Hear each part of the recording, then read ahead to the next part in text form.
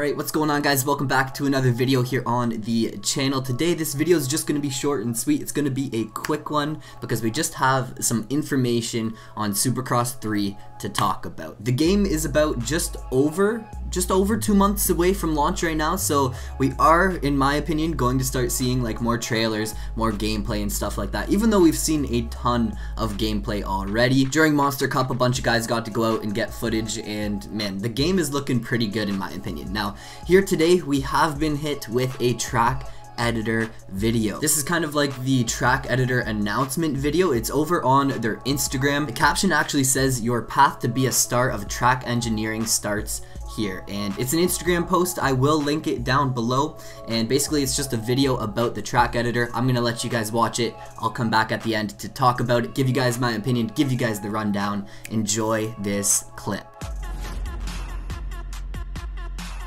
Your path to be a star of track engineering starts here. Unleash your fantasy using brand new building modules taken from the official tracks of the official Championship 2019. And seeing that the track editor is a sandbox, you'll have many more sand modules to build your track. Then you've only to enjoy your own track creation and to upload it, receiving likes from people that have been astonished from what you've shared. Race on the tracks others have created and like them if you think they deserve it. There are thousands of tracks ready to be downloaded for never-ending fun. Check out our next video. Monster Energy Supercross 3.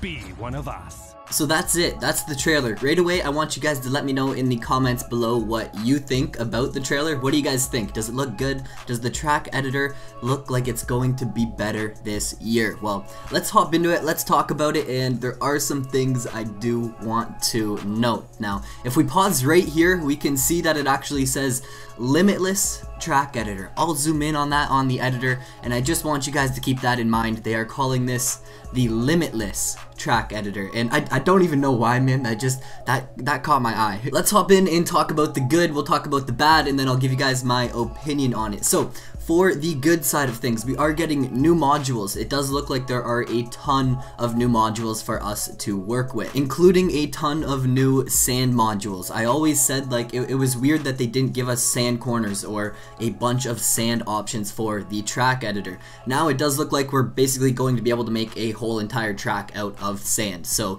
thumbs up for that. It does actually look like there have been improvements across the board for the track editor. One thing I did notice is that the rider actually jumped over the over-under section. So it does look like there is a little bit more variety. It looks like we do have a little more control of, making a track that we want. But that doesn't mean that it doesn't come with a little bit of bad. So in my opinion, it is very, very similar to all of the track editors that we've seen from Milestone in previous games. It does kind of look like a reskinned Supercross 2 track editor mixed with an MXGP 2019 track editor with some new overlays and new interfaces and stuff like that. And do you guys remember when I said it's limitless? In my eyes, this is one of the most limited track creators ever. The track editor, it does have a lot of variety. There are a ton of modules, but you can't really make your dream track. Being given a certain number of modules and certain modules for us to actually use to build a track, right away that's kind of limiting our creativity. It would be sweet if we could hop in and make custom modules. What if we could shape the jump faces and stuff like that? I think that would be amazing. There is no elevation, which kind of makes sense here because it is Supercross, but once again, we're kind of limited. And what about like custom objects and custom decals, custom track textures and stuff like that? We can't really actually make the track that we want to make. We can't give the track the feel that we want it to have. It's just kind of this standard, oh, here is where the object's generated, this is the track that you get, enjoy. So I do think the track editor is improving, but I think it's limited, and I'm gonna go at it with an open mind. It does seem to be improving each year, and each time we get our hands on the track editor, there are new features within it. This year, I'm just hoping for the best, guys. That's it though. I just wanted to keep this one short and sweet. I don't want to go on too much about the track editor because I haven't actually used it, and I'm just going off of this video. So let me know what you guys think down below. In my mind, it's kind of a limited track editor, but it looks pretty good. I hope you guys enjoyed. Leave your thoughts below. Peace. out.